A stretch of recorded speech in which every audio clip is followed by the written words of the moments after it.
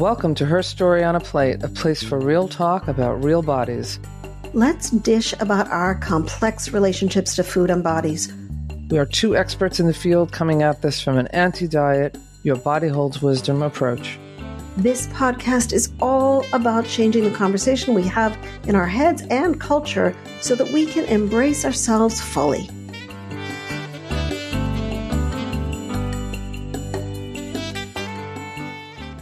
Hi, everyone.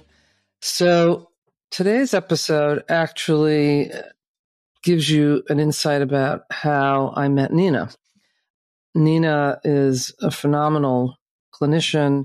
She's a phenomenal chef. She does so many things. And I saw her on Facebook and she was cooking up a storm. And I thought to myself, oh my God, there are people that know how to do that. I am not a cook. I find it close to torture. It doesn't mean I don't like to eat. It doesn't mean I don't know good food, but boy, oh boy, put me in the kitchen. And I'm the kind of person that if you give me a recipe, you can't say things like cook until done. I don't know what that means. You have to tell me I need 17 and a half minutes at 424 degrees. That's it.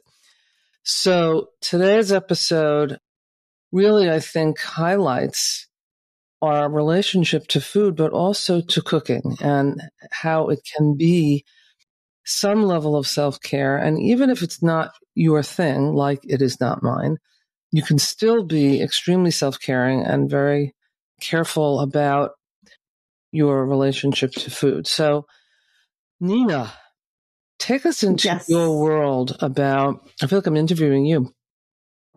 Take us into your world. Can you start us off with really how you developed such a knack for creating and cooking and all of that you do with food?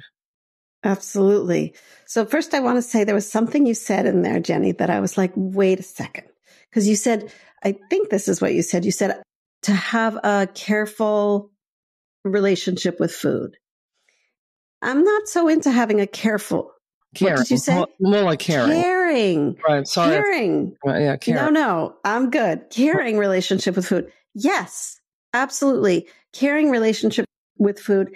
And what I want it to be is fun. What I want it to be is pleasurable. What I want it to be is creative. And literally, Jenny, I didn't know how to cook. I didn't grow up cooking.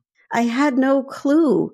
I was privileged enough to grow up in a house where food just showed up on my plate.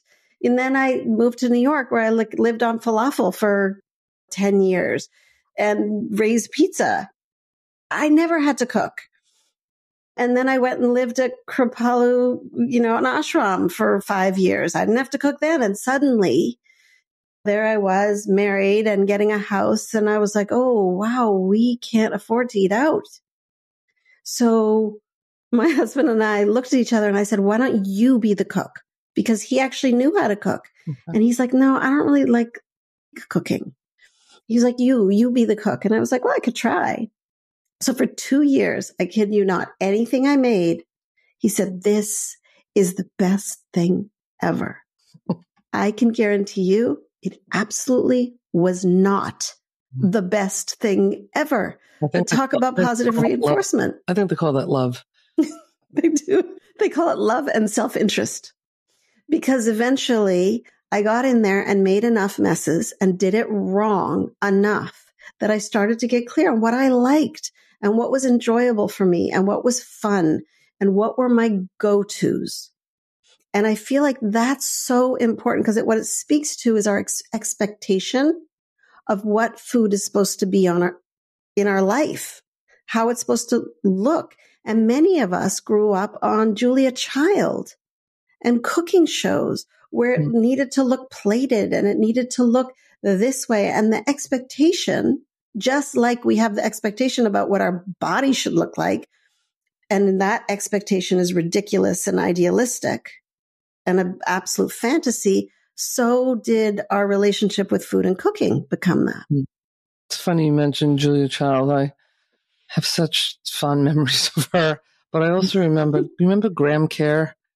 No, say more. God, what was the name of his show? He was a very good chef, but he also didn't take himself seriously. And it was meant to be very, sort of fun. And he was very funny. Yeah. Yeah. It was, I'm sure someone will think of it while they're listening to us, but it was a interesting show. So, I'm thinking about this idea that you didn't cook for so long and then you did. Mm-hmm. It sort of crashes down my theory, because my theory was that if you've been exposed to cooking, because I know so many people who cook really well and enjoy it and love it, and that's how they grew up.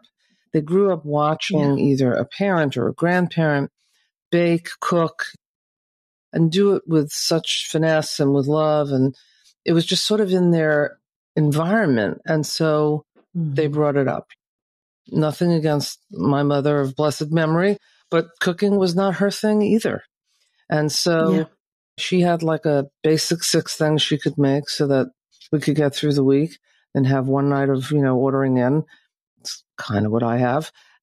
I think there is something to be said about what we're exposed to, but then our natural talents and our natural proclivities come through also. Well, and also the willingness to let it be not perfect, right? For a long time, I would make these things and I would make stir fries because I was like, well, this is easy. But I was like, it never tasted the way that I wanted it to taste. So then I started looking like, how do you make a stir fry? Well, it turns out you need a sweet and a salty, a sweet and a sour to give it that yummy, tangy flavor that I always loved at Chinese restaurants. Okay. So now I've got one, and literally, where did I learn that? Like on the back of the tofu package. That was some of my earliest cooking techniques. Like, okay, it says do this and this. I'll do this because they're literally marketing this product with that recipe. This better turn out. So my invitation is really when there's a desire to have a little more ease in the kitchen is choose one thing. One thing that you like, that was my thing for a long time. I'm going to make stir fries and I'm going to make it until I like it. And I think about this also with my son when he was starting to cook. What did he start cooking? Eggs. Make yourself eggs for breakfast. In the beginning, they were a disaster. He's the best egg maker, right? Then he was like, he can't eat gluten. So we would go to these places and they would have crepes. And he was like, I really want crepes. And I was like, well, I bet we could make gluten-free crepes. And then I made them. And then he was like, well, I want some. And I was like, well, here's the recipe. You do it. Now he makes them better than I do because he's done it over and over. Those are his house specialties. Do you think there's such thing as cooking trauma? I once I once made breakfast in bed for my parents' anniversary. Now, I couldn't have been more than 9, maybe. And I decided that I was going to make them scrambled eggs, but no one told me that you had to scramble them.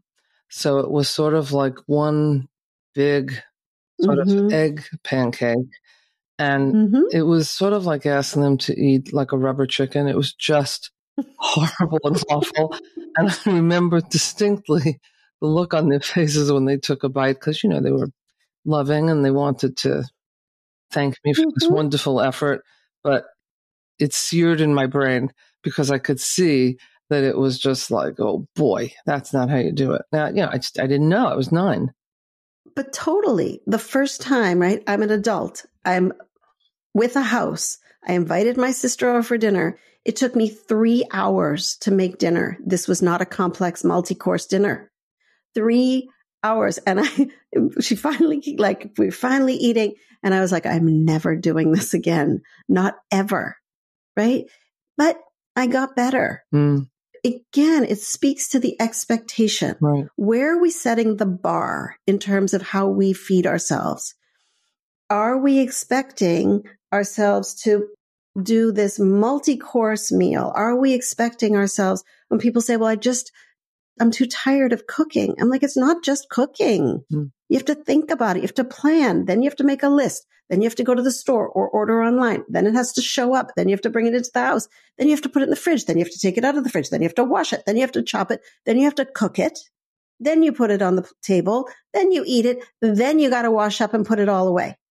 You lost me at you have to. See, right after that, as you started this list, you lost me. Right. Right. It's hard. But that's the issue, is it can't. It's too much of an expectation, right? Most of us are busy and we're taking care of other humans in our life in some capacity. And life is stressful and full. So how do you take a 9-step process and make it much shorter? And I'll just tell you honestly, the way I do it, food shows up without me going online. I get a box of produce delivered. I don't think about it. I set it and I forget it. And there it is on Fridays. I have fish delivered, right? And then I will get my dried goods delivered. Like once a month, I'll go online and do it. So I open the fridge and basically step 1 through 5 is already done. And then I am not trying to go super gourmet every night. I'm doing some basics, things I know that I love. Lunches, I'll often do a quesadilla. I love these Siete Food tortillas. They're out of almond flour, and I'll put in avocado and some smoked salmon or hot smoked salmon or tuna, a little, I can't do cow cheese, so I'll do a little vegan cheese, some tomatoes, stick it on the grill, 5 minutes, and I have a delicious lunch. You're actually bringing up something important. So you're able to do that perhaps on a day that you're working from your home where you have access to your kitchen, right? Okay. So for many folks, right, they're in an office or they're doing something offsite, and it's all they can do, first of all, to remember to eat. And then when they actually remember to eat, it's what can I grab quickly? There are a certain percentage of people who sort of spend Sunday cooking for the week and they have things they can pull from and take with them. But I think that's become more of a rarity. For those who have young children, it's all they can do to get them out of the house with their lunches. Sometimes, lunch is available at school, but often they have to make lunch. So a lot of it is also being practical and kind to yourself about what your logistics are and what your situation is, right? Right. What is possible for you? One of the things that we do at dinner when we're tidying up dinner is put in a container lunch for my husband. So Kyle takes it with him the next day, right? If I know I'm heading out onto something not working from home, then I'm packing it up the night before.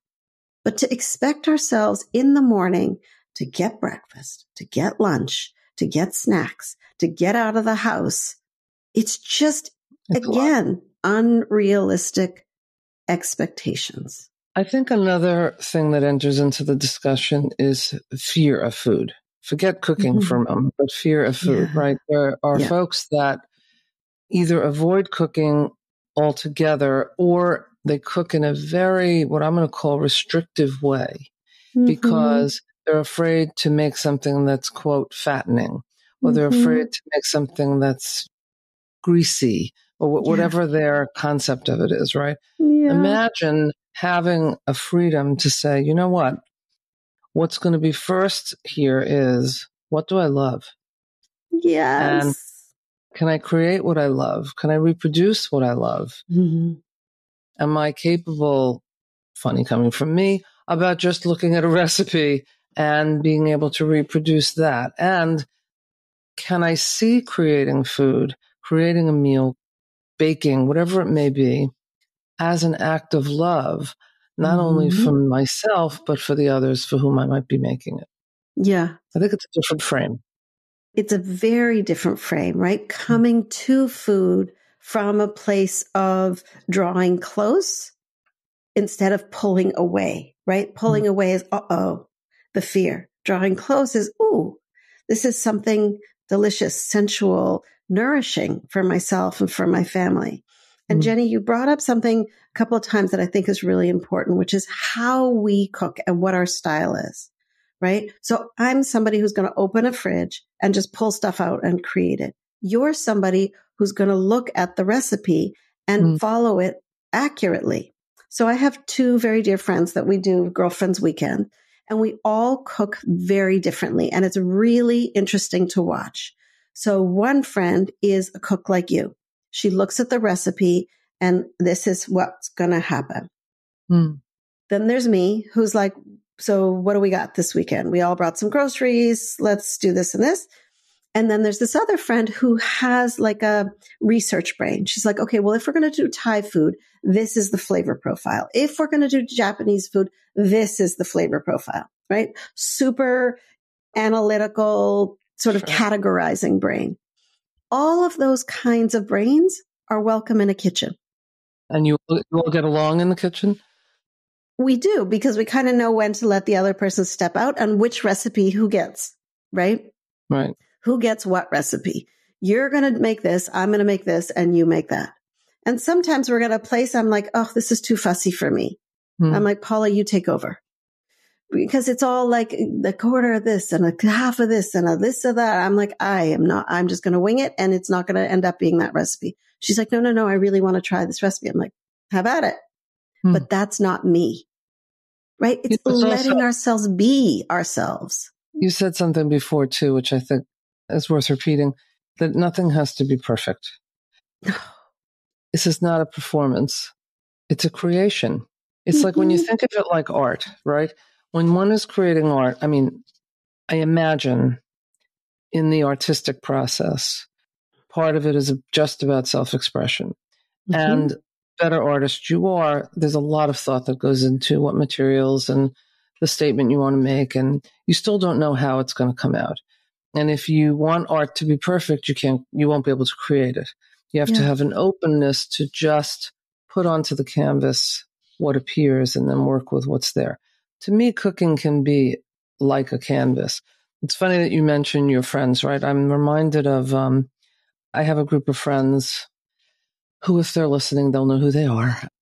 There's about 6 or 7 of us, and we've known each other for more years than I'd like to admit. They're all really, really good at cooking and creating, and we all got together at someone's home in Arizona, and I sat at the counter and watched this process. I was really learning, and we all do what we do best. I had KP duty. I set the table. I sort of made it pretty. I was just sort of facilitating. I was kind of cleaning as they went so that they wouldn't be left with a big mess, and watching what they were doing. We all enjoyed. Everybody knew what they had to do, and it just had such a natural rhythm to it. And it can be fun. It can really be fun. That's it, right? It can be fun. And I want to go back also to that analogy of being an artist, right? When we start learning to draw or playing with paints, they don't put the Crayola 52 set in front of us. They put the Crayola 6 set. Here are the 6 colors. Start there. Let's play. So when I was in graduate school and we got the house when I was in graduate school, and I said to some girlfriends, I was like, I don't cook. I don't know how I'm going to do this. And they gave me a recipe book, 10 dishes, 5 ingredients or less. And I was like, honestly, I can't cook. They were like, you can read like giant textbooks for graduate school. I can imagine you can read this book with 5 ingredients and figure this out. And I was like, okay. And it took me a while, but honestly, for the longest time, the way I would find recipes was, how many ingredients does this have? Because if I have to chop 10 things and then make this other little dressing and then this other little coulis, I'm out. I don't have the time. I don't have the detail brain for that. But you give me those 5 ingredients, put it up in a pot and mix it around, and ta-da, you have a quiche. I'm like, excellent. I'm good to go. So it's really, again, I know I keep saying it, but what's possible without the expectation of grandiosity in this? There's another element to this too, which is culture. I think that it's an opportunity not only to create, not only for it to be art, not only for it to not be perfect, not only for it to be fun, but to also have it be an expression of however you identify culturally. Mm. We all have some exposure, some memory of things that have been made, let's say at specific holidays or at specific occasions, things that naturally resonate as an expression of your culture. And if that's something that sort of drives you more, it makes it just a little easier, I think, to prepare. And it speaks to literally our podcast, Her Story on a Plate. What is your story? What is your food story? What is your food history? Her story, right? What was the thing that was served to you that you loved as a kid? You know, I'm thinking about any number of clients that I've worked with who, unfortunately, you know, no blame here, they grew up in households where food was a very restrictive thing. Weaponized. People in the house were on diets all the time. And so those who were dieting didn't trust having in the house things that would, quote, tempt them. And so things were really, really restrictive. There are also, you know, family situations where the old expression latchkey kids, right? Where families are working and they don't perhaps have the ability to pay for, you know, some nanny. And so there's a lot of self-prep. There's a lot of just trying to make sure that you feed your kids. It may not be exactly what you wanted it to be. So again, it's giving yourself grace. I say this to myself as I'm saying it to all of you, right? It's about giving yourself grace and not being afraid to fail. That's really, I think, the bigger point. What is the worst thing that can happen? It'll taste terrible. Okay. Yep. Yes, I realize there's a little bit of waste there. I get it. If you don't eat it and you throw it out, I understand. We want to save the planet. But I'm also saying that I think the more you experiment, the more that you just try to create, I think you do get more comfortable. I mean, I'm saying I don't cook. The truth is, I do get more comfortable with a number of things. Right. But there's a piece that happens before that ability to either get creative or to prepare food. And that is having food in your house. And it's honestly something I end up talking to clients about a lot because they're like, well, I just didn't eat. And then I was starving. I was like, well, what's in the fridge? Well, I haven't shopped. I'm like, okay, it's very hard to make choices that are nourishing when there is nothing to choose from. So how do you make sure that there is a fridge that you open that feels like there's choices for you? Because then you can be in the conversation with your body. What do I want to eat? What am I in the mood for? What would be fun to create as long as there's a basic palate? For sure. And there are people who are afraid to have food in the house. Whether they live with other people or whether they live with themselves, they're literally afraid to have food in the house. Yeah. Because of whatever their relationship to food is. Yeah. And in those cases, you know, I mean, I encourage them to either with a clinician or with a friend or with someone that you trust, take someone with you to go shopping. So that you have an experience that isn't just running in and out of a store and grabbing the thing that's either the least calories or the least price or whatever it is, and just go with someone else's eyes because they can see things that you're not seeing on purpose. It's a very, very compassionate thing to do, and it can be fun also. Yeah. And Jenny, you're also speaking to one of the basic tenets of intuitive eating, right? Full permission to eat. Yeah. So when we're busy trying to make sure there's no food so that we're not, I'm putting this in air quotes, tempted, right? Then we're in that restrictive mode. If we can experiment, even if it feels a little bit edgy for us, experiment with, can I give myself permission to eat? And letting ourselves walk into that. Because the more permission we give ourselves, the more choice we're actually giving ourselves. Because it's no, no, no, no, no. And you only get yes because it's a stick of celery or whatever else that ends up in that narrow column of acceptable food, then there's that natural tendency to swing to, wait a second, I feel restricted. I'm going to eat whatever the heck I want. And maybe even in secret. Let's talk for a minute. You just really got my thoughts brewing. Let's talk for a minute about cooking as it relates to disordered eating. So, for instance, if you are someone who tends to emotionally eat, binge eat, compulsively overeat, and by the way, those three things are different and similar. One of the things we find is that if you allow yourself the experience of cooking, you're actually less likely to do so. Now, there are those listening who would say, you don't know me. While I'm cooking, I'm eating while I'm nibbling, yeah. Ingredients. Yeah, okay, who doesn't? Yeah, sure, I get it. It's nibbling. I understand, and it can get out of hand. There's something, though, about when you're creating something, and again, to your point, simple as can be, make it simple. But when you're preparing, you are less likely to shovel it in, eat it too quickly so that you don't even know what you had. It's very different than when you order something in or you buy some binge foods. But to take the time to actually give yourself self-care, make that meal. Does it guarantee that you won't? No. But I think it's an interesting practice to take on. There are people who binge eat or emotionally, let's say, throughout the day. By the time dinner time comes around and they have to prepare for other people, they will do it, but they wind up not eating what they made because they think, oh my God, I ate too much. They feel like I already ate too much. Yep. That's right. And what that does, it creates a disconnect between you and the people that you could have sat down and eaten with. Yeah. So it's just an ability to just say, okay, you know what, at this particular time, if my schedule allows, I'm going to make something for all of us. Yeah.